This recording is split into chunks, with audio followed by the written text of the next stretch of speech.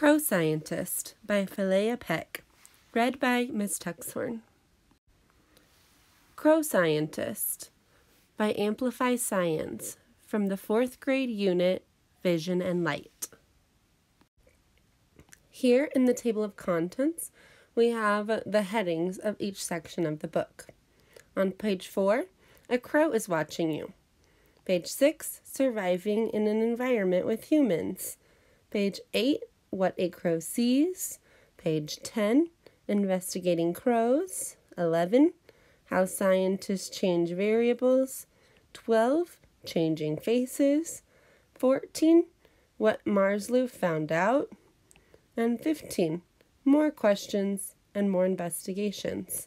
And last, on page 16, of course, we have the glossary. Now, this book follows the inquiry process of a scientist, so I recommend reading it from beginning to end instead of looking at the table of contents and just choosing a part. Because since we're following his scientific process, it makes more sense if we read it from beginning to end. A crow is watching you. You're going down the street, minding your own business. Then you see it. A crow perched on a sign, staring straight down at you. It watches with interest and almost seems to recognize you. That's not possible, though, is it? Can crows recognize humans? That's the question John Marslew asked after years of observing crows. Marslew is a wildlife biologist. Wildlife biologists study animals, how they behave, and how they interact with their environment. For many crows, that environment is a busy city or town.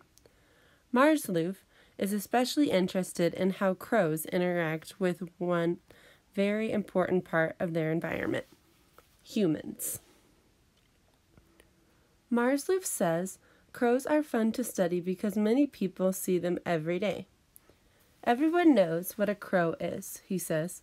Crows have shiny black feathers and are about 1/2 meter, 1.5 feet long.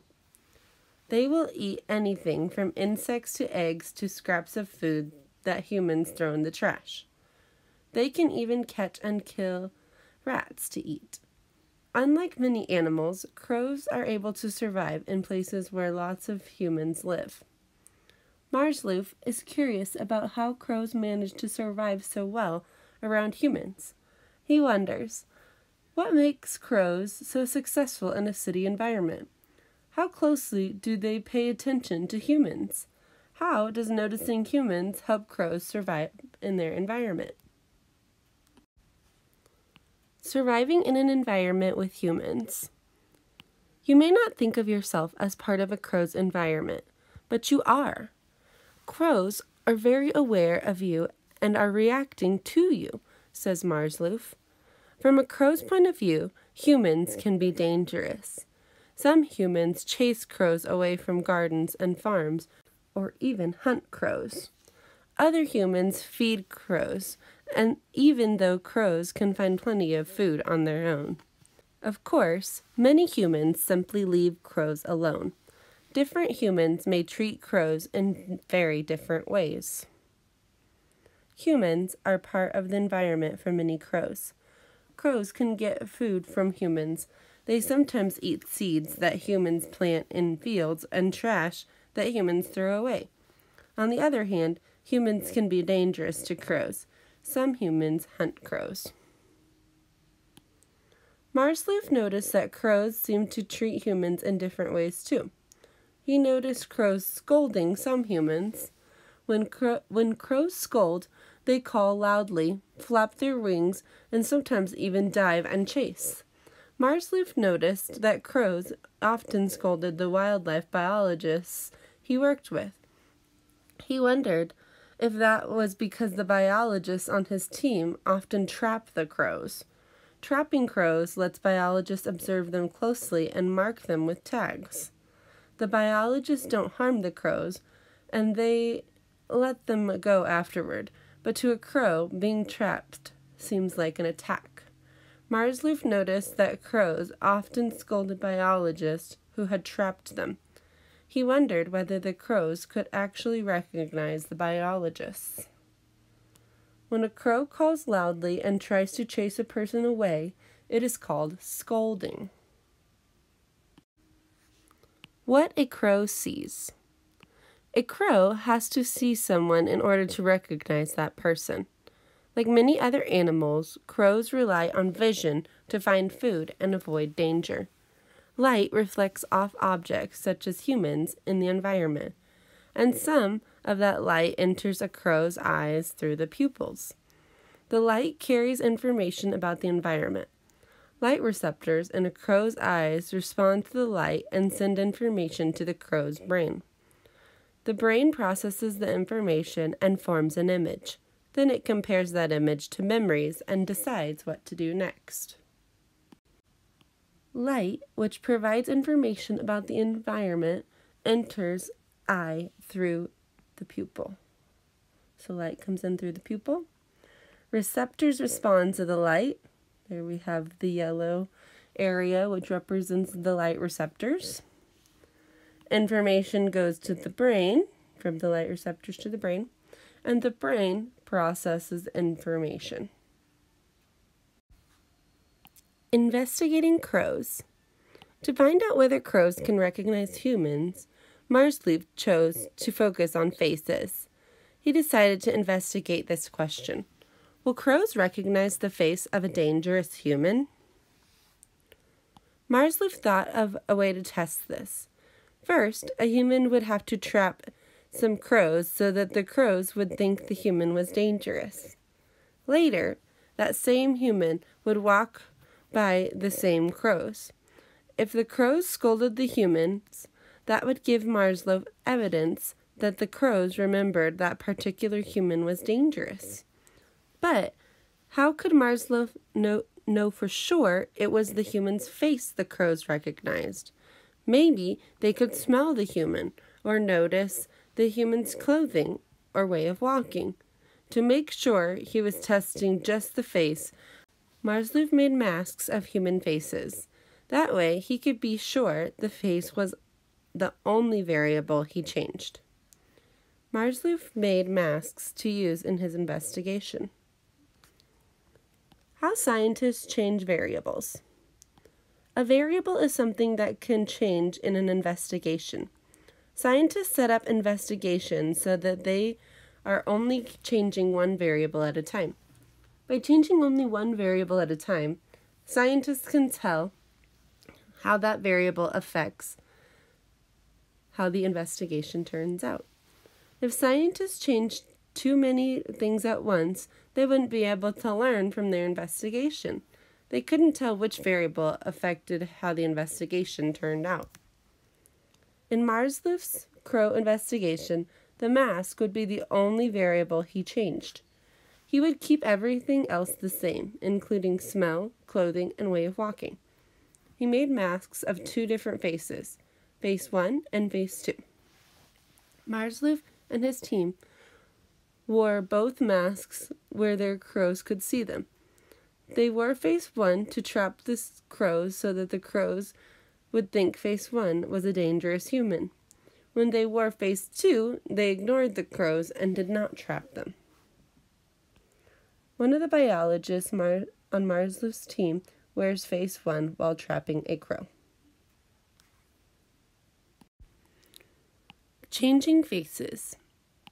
Once Marsluff's team had introduced the crows to face 1 and 2, they were ready to find out whether the crows would react differently to the two faces. A person walked past the crows wearing mask or face 1. The crows scolded face 1 and even swooped down to try and chase face 1 away. Then the person walked into a building where the crows couldn't see him. The crows stopped scolding. He switched masks so that he was wearing face 2. When he came out of the building wearing face 2, the crows did not react. They did not scold face 2 at all. This crow is scolding and chasing a person wearing the mask of face 1, the face that traps crows. Marsluff and his team repeated this investigation many times. They repeated it with different crows in different places. They repeated it with different masks. They observed how the crows reacted to each mask. Almost every time, the crows scolded the face they had learned was dangerous. Marsluff was able to figure out that the crows remembered faces because he changed only the masks in his investigation. If he had changed other things at the same time, he would not have been able to tell whether it was the masks that the crows were reacting to. The investigation gave Marsluff evidence that crows learn, recognize, and react to human faces. The crows remembered the faces that trapped them. They scolded people wearing masks of those faces. Here's the same person wearing the mask of face 2. The crows are not scolding him. What Marsluff found out. Marsluff learned a lot about how crows survive in an environment filled with humans. Crows pay attention to the humans around them. Light reflecting off the faces carries information about that face. Some of the light enters a crow's eyes through the pupils. Light receptors respond to the light and send information to the brain. The brain compares the face to other faces in the crow's memory. Crows can remember which face means danger. The crow's brain uses its memories to guide the crow's next action. Recognizing dangerous faces help crows avoid dangerous humans and survive. Working with brain scientists, Marsluff made this image using a machine that can show the inside of a crow's head. The bright areas show where the crow's brain is responding to the sight of a human face that the crow recognizes. So here's the beak, here's the eyes, and here is the brain. More questions and more investigations. Marsluff and his team have done many other investigations about how crows interact with humans.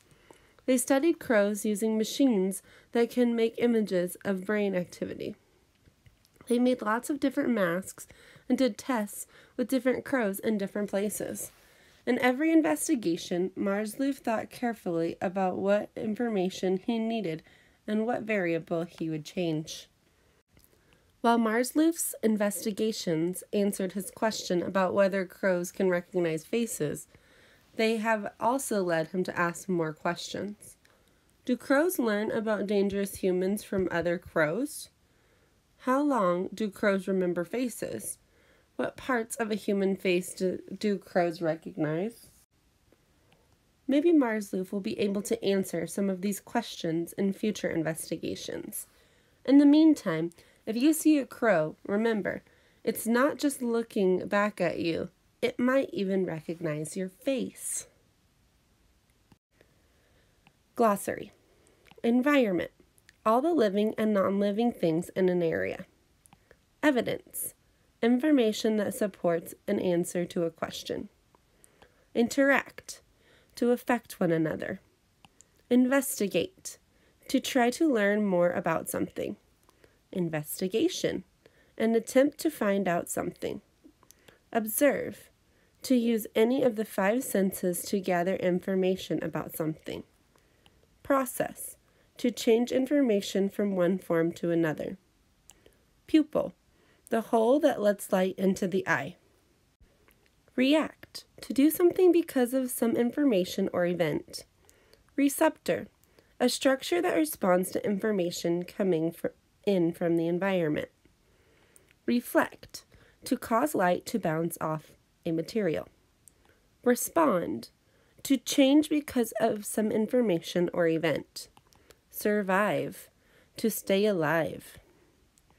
Variable. Something that can change in an investigation. Vision. The ability to see.